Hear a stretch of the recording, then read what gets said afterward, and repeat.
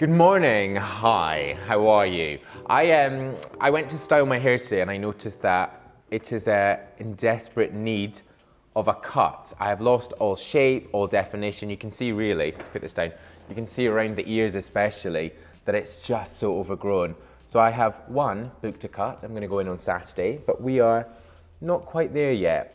So I thought, I'm gonna actually show you what I do with my hair when it needs a cut. There's actually different things. When I've just had a cut, I like to really work with how neat it looks. So I like to have these really sort of regimented hairstyles and really work with all the sort of outlines and just kind of draw attention into that. But when it needs to be cut, this is what I do. So I have my hair cut like every 3 weeks. Sometimes I can actually push it to 4. When I used to have that fade, it really needed to be cut every 2 weeks. But you guys can let me know in the comments below how often you get your hair cut. I know a lot of guys get 2 weeks, some get 3, some get 6, but let me know. Also, if you like these sort of videos where I chat and I do products, make sure you like this right now. Okay, hair's been washed, it's been towel dried. I first start with the pre-styling stage. So this is where we start to add a little bit of body to the hair. We start to kind of prep it and get it into some mode of being styled. A few things I do here. One, I will get something to kind of smooth the hair. I've got various products here. I've got a primer by Bumble and Bumble. I love this. I also use some thickening products. Nioxin thickening gel is great. Anti-Gravity by Kevin Murphy to really get volume and lift it up away from the head. Or the one I'm going to use today, which is the Bumble and Bumble thickening. Now this has quite an impressive name. Great Body Blow Dry Cream. Now I'm using this because, as I was saying there, when the hair has been cut and it looks great, I want to work with that cut, but when it needs to be cut, I want to add volume and I want to make it look like it's supposed to be messy and that it's more sort of styled. So a little bit of this into damp hair. This really is a very creamy product that will be activated by the hairdryer. Oh, that's all over me. Let's take that off there.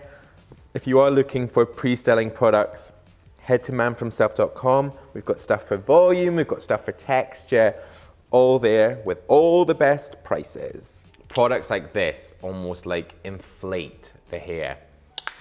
And you'll find that this will give you sort of even more longevity in your hairstyle. And if you're a guy with fine or thinning hair, this also will help. All the way through. Now I'm gonna grab a hairdryer. And this will activate the product. I'm just gonna really just use my hands. You can use a comb, a brush, really towards the end of the drying process, but I just like using my hand. That is the greatest tool we have. Medium heat, fast speed, blast it, move through.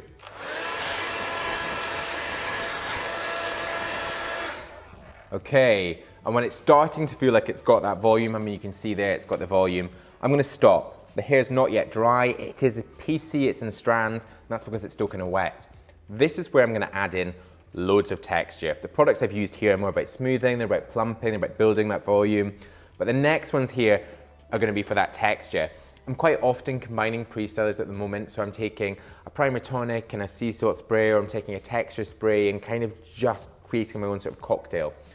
But I'm going to use a sea salt spray. Now you can go for something as budget and as easily found as the Tony & Guy sea salt spray. Great product, really quite cheap.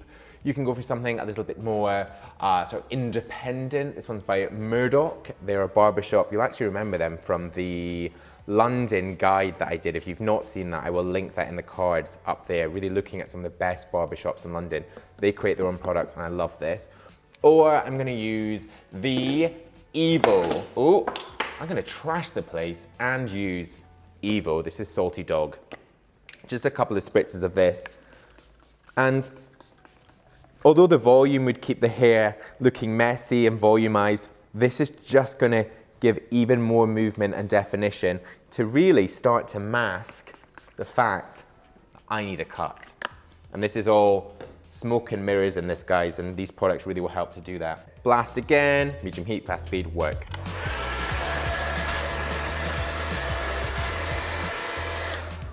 Okay, loads and loads of texture. Sometimes you'll find that when using a sea salt spray, it can sometimes look a bit piecey and almost like a little bit greasy. What I would do is just continue to dry it and work that through your hands to smooth. Okay, and I'm gonna finish on a cold blast of air to seal the cuticle, get it ready for styling. So just that cool shot button, or quite literally take the temperature down on your hairdryer. And that really is a tip there in the way that I'm doing that. By shaking the hair as you do it, you're gonna help to sort of break it up and give all that texture and body. If you're gonna start to smooth it, you're gonna set the hair like that. So just moving. Okay, huge hair, loads of volume, starting to mask my messy hair at the moment. Right, next we're gonna do some styling, and this is really where we're gonna, again, mask the sides, make it look like it's styled rather than needing cut. I would really say to use a clay product in this. Don't use anything with a high gloss or a shine. High gloss and shine is really going to draw attention into that hair. Also, anything too smooth is going to keep the hair too regimented. You're then going to see the bits that just are overhanging. By using a clay, again, you're going to add texture. You're also going to add a bit of body. And something matte is just going to give it more of that sort of livable, everyday look.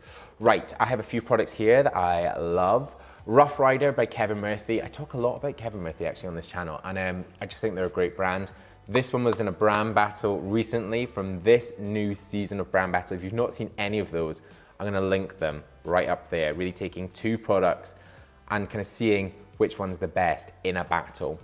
I'm loving the new one by American Crew. They've got a new matte clay. This is on manfromself.com. There's a full review there, also the best prices, so you can check those out. But I am going to use a product that I've been using, get this product off me, a product that I've been using a lot, but I actually haven't spoken about yet on this channel. So if you want a full review of this, you can let me know, but this is Moroccan Oil Texture Clay. I like this because I think it's very true to what it says. I think it adds loads of texture. So some products say they add texture, some say they do whatever it is, but they don't. This really is very good. So just going to scoop out, not a huge amount, like that, into the hands, emulsify, so really warming it up. Also, if you guys have any other sort of techniques of styling, or if you've got some top tips for stuff like this, share them. Let us know in the comments, and we can all see if we do sort of similar things. Okay, emulsified, which basically means you've kind of got the product into a state to be applied, and I'm just going to brush away. And actually, you could leave it like that.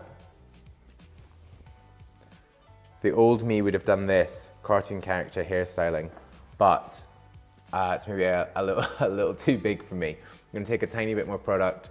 It's always good to layer. Don't go in with all that product at once. Your hair is gonna get heavy, it's gonna get saturated, it's gonna drop, it's gonna look greasy, it's gonna look just a bit crap. So a bit more of this. Again, warm up. Brush the other way. Picking up.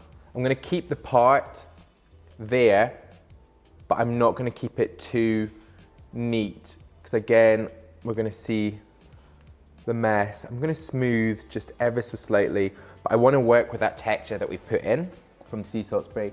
So I'm just going to lift and pick. And again, that's just going to mask the fact that I need a haircut. I'm going to keep these bits all pulling out. And for the sides, that's the real telltale that you need the haircut. I'm going to take a little bit more product, less, about half of what we use for the top. And I'm going to take the heels of the hand, right there and there. I'm going to shake, and that's going to break them up just ever so slightly. It's going to give it more volume in the sides, and it's going to work with that body and texture.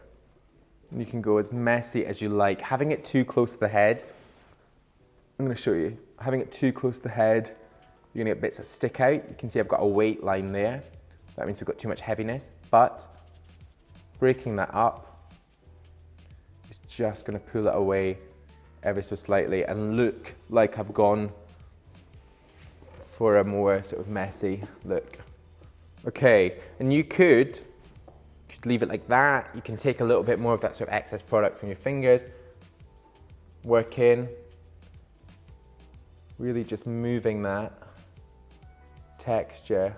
So keeping it looking thick and full, but just ensuring that the hair is not sitting too close to each other. Or you might actually want to take a powder. Now we really are starting to layer product in, but I like powders because powder will keep it looking matte, powder will add volume, Powder will be malleable through the day, whereas a hairspray, like my favorite one here, will keep the hair really sort of regimented and solid, which is what I would normally do. But let's use some powder.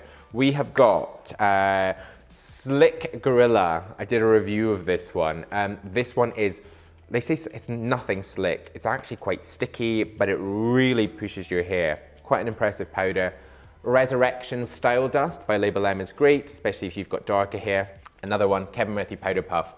This just really is a fantastic product. And I'm just gonna get it into the hair there. You don't want to use too much powder because you're gonna get it right onto the scalp, and using too much of this is a bit like a dry shampoo. It could clog your follicle. I mean, that's in extreme cases, but we just want to work a little bit in here. Combining all these products, the body from the start, the texture from the sea salt sprays, the matte and the texture from the clay, and then this powder is just making the hair look huge. And again, working with that fullness that you'd quite often want to cover. And if your sideburns are just looking a bit messy, if anything, pull it forward rather than trying to disguise it by pulling it back. Take it forward. And then with the back here, I mean, this does require a haircut. There's actually not much you can do with it, but you could just use a little bit of product and you can smooth just at the bottom. I would avoid doing a DIY cut at home because it's very hard to get into the back. I have done it. It's been successful sometimes, and sometimes it's not been successful. Just a bit of this. Just pull it out a bit. Then just round the neck. Around the nape here, just pull. Just do as I do. Wear a polo neck or a shirt to cover. And that is it. There we go.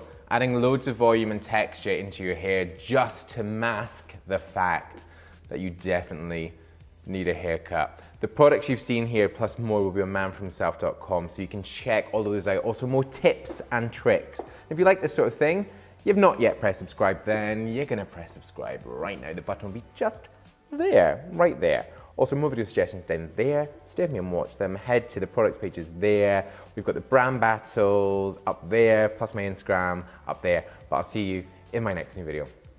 Bye-bye.